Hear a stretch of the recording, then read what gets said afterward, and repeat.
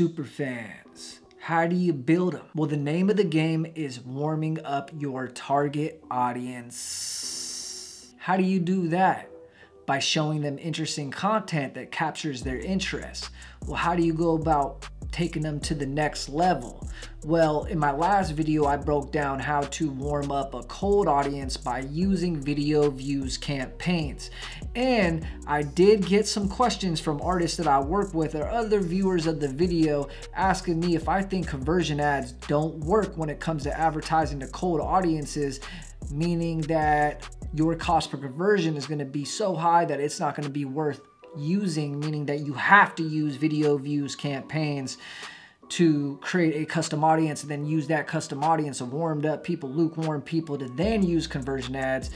And the answer is, it depends. You guys, what I share that works for me doesn't mean that it's going to work for everybody, that it's just one size fits all solution, that whatever anybody else says is crap.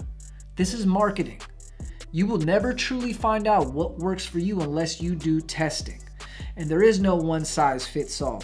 So, can you use conversion ads and advertise to cold audiences and get a low cost per conversion so you don't have to use video views campaign to warm up your target audience, create a custom audience, and you could save money?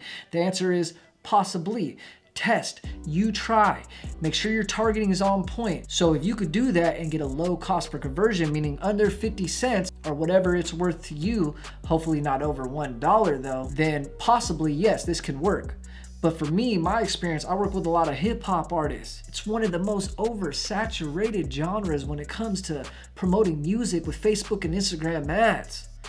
So when I use conversion campaigns advertising to cold audiences with some hip hop music, like some trap music or something like that, I noticed that my conversion campaigns, well, the price per conversion was sky high. It was over $1, sometimes $1.50.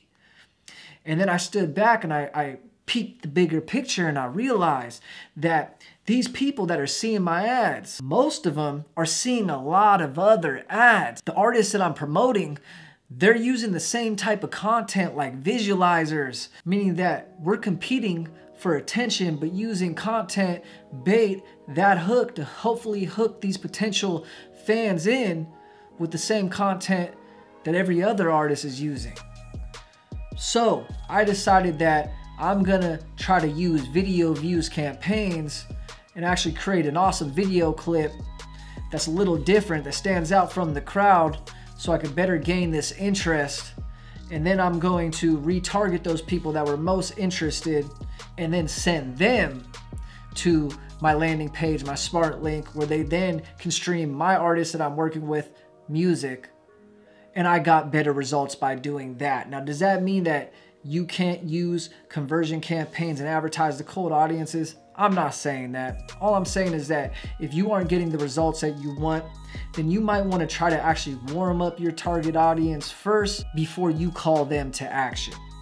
And that's why I like video views campaigns, because when you're just starting out, you shouldn't so much be focused on having your target audience do something for you. You should first focus on actually providing some value. And I feel like if you advertise a cool enough clip that captures their attention, you're providing value without asking them to do something. And once you create a custom audience that's big enough, you can later reach out to them again, and then you're most likely going to see better results once you then ask them to click your link and stream your music.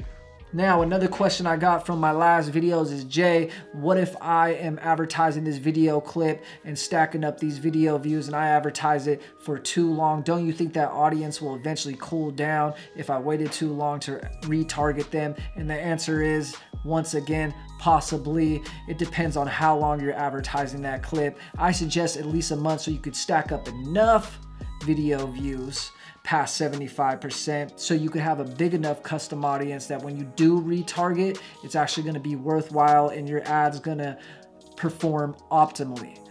But yes, if you're advertising a clip for far too long and then you retarget, most likely that custom audience, that lukewarm audience, is going to cool down. So how do you defeat this? How do you get around this issue? Well, you just advertise multiple clips and you keep targeting these cold audiences. And in the end, when you create this custom audience, you could put together all the data from all the clips to create one awesome custom audience that's big enough for your conversion campaigns, which is what we're going to talk about in this stage of building these super fans. Stage 2, using conversion campaigns to send traffic off of the platform that you're advertising to your Smartlink or your landing page. So this is the stage that most of you artists want to start at. And can you? Yeah, sure. But if you've tried to use conversion campaigns and you can't seem to get that cost per conversion down, it's most likely that you first need to warm up this target audience. Or maybe it's just that your creative, your ad itself is not that interesting compared to all the other ads or all the other artists that are advertising using these targeting options. Because that's the thing, you guys, once you use these targeting options, so you're basically targeting other artists that have fan bases that you feel like would resonate and like your music, you got to understand that other people are using these targeting options. And so you're competing for attention by using those. So the content that you put out, either way, whatever campaign that you choose, has to be interesting. It has to capture people's attention. So that's the music, and the visual aspect has to be cool enough for somebody to go, this is interesting, and I'm going to take the action, I'm going to view this. So that's number one, is really, obviously you got to have great music, but you also got to have good visual aspect to complement that music. And that equation, you put 2 and 2 together, you're going to get 4. Back to the plan. So for stage 2, what you're going to be focused on is conversion campaigns. Hopefully you've built up a big enough custom audience of people that watch majority of your video past 75%, which truly shows they're interested. For you guys that don't understand this, think about yourself when you're scrolling through your feed and you see these ads. How often do you actually stop on an ad and watch majority of it? Most of you watching this are probably saying right now, almost never. So if somebody sees your 40 to 60 second clip in the newsfeed, they stop, they watch 75% of it. Is it safe to say that they are interested? I would say yes. Would you say that they're a fan?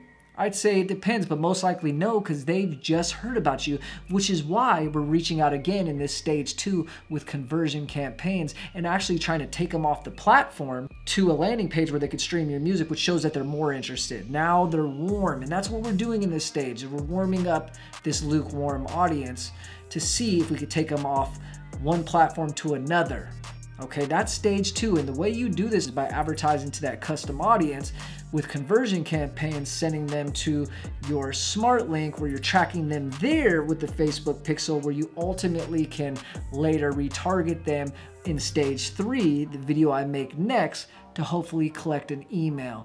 But we're not there yet. Let's focus on conversion campaigns and building up this Facebook pixel audience, this data, these people that they're tracking. You're going to need to focus on this until you build up a big enough audience in the thousands, meaning you're going to have to keep releasing new music and advertising new songs and sending traffic to a landing page that Facebook pixel's on, so it's continuously tracking people, so you ultimately can put together a big enough custom audience. So just to retrack, the second stage of building these super fans is going to be focused on what most of you artists want, which is sending traffic to your streaming platforms, or really to a Smartlink where you could track that traffic and later retarget them for stage 3, which is going to be collecting email. So most of you are going to be in this stage for some time until you can build up a big enough audience from your pixel data. For stage 3, it's going to be time to collect an email. An email to some of you artists is a boring word, and I understand. I ignore a lot of emails. But if it's a brand that I enjoy, if it's a brand I like, whether that's an artist, music, clothes, whatever it is, I look forward to that email. I look forward to hearing from them.